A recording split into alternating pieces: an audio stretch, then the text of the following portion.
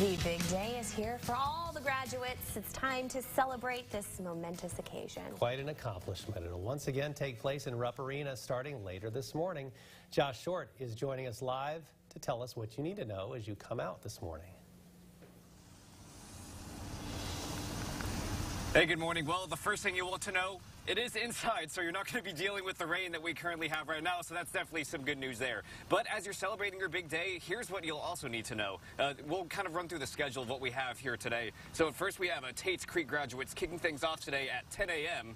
After that, we have Fredless Douglass coming up at 2 p.m. And then we finish up today with Lafayette High School graduates celebrating their success at 6 p.m.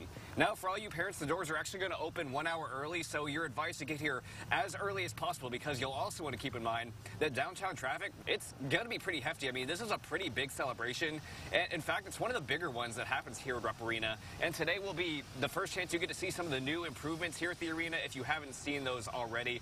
Of course, we spoke with the general manager here at the Central Bank Center. Here's what he had to say about being a part of your child's special day. It's a real honor for us, I know, to be able to be in a place where people graduate, and if they stay in the area in 20 or 25 years from now, they come back and their kids get to graduate in the arena. So I think it's great for everybody.